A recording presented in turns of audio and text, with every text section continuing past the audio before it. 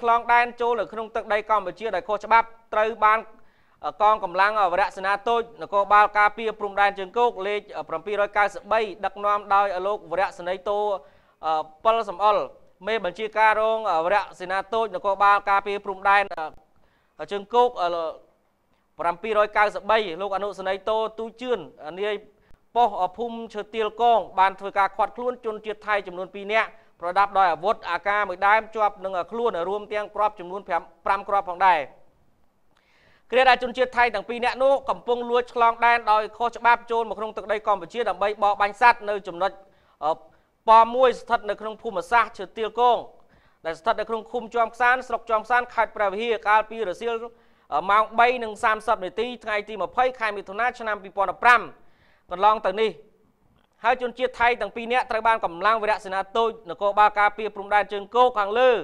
នោះបញ្ជូនមកកាន់អធិការដ្ឋាននគរបាលស្រុកជាំខ្សានដើម្បីធ្វើការសួរនាំបន្តលោកវរៈសេនីយ៍ត្រី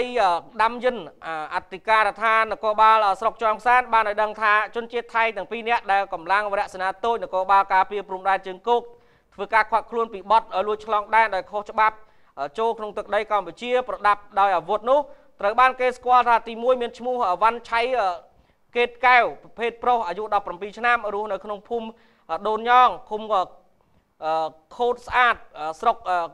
ណាំខុនខេត្តឧបលបាទទី2ឈ្មោះចាត់តាត់ភូមិផាន់ច័ន្ទភេទប្រុសអាយុ17ឆ្នាំរស់នៅក្នុងភូមិឃុំជាមួយគ្នាបច្ចុប្បន្នជនសង្ស័យទាំង2នាក់រួមទាំងវត្ថុតាំងត្រូវកម្លាំងអធិការដ្ឋាននគរបាលស្រុកជាំខ្សានកំពុងស្រាវជ្រាវនិងកសាងសំណុំរឿង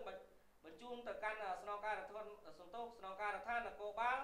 ខេត្តព្រះវិហារដើម្បីចាត់ការបន្តទៅតាមនីតិវិធីបាទនេះគឺកញ្ញាធីរីពាក់ព័ន្ធនឹងការ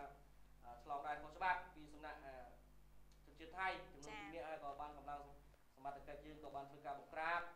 និងខាត់ខ្លួនដើម្បីធ្វើការសួរនាំផងដែរចា៎ហើយនេះគឺព័ត៌មាននៅខាងខេត្តព្រះវិហារហើយឥឡូវនេះយើងបន្តទៅព័ត៌មានយើងមួយទៀតបាទកញ្ញាធីរីចាបន្តទៅព័ត៌មានមួយទៀតដែលតកតង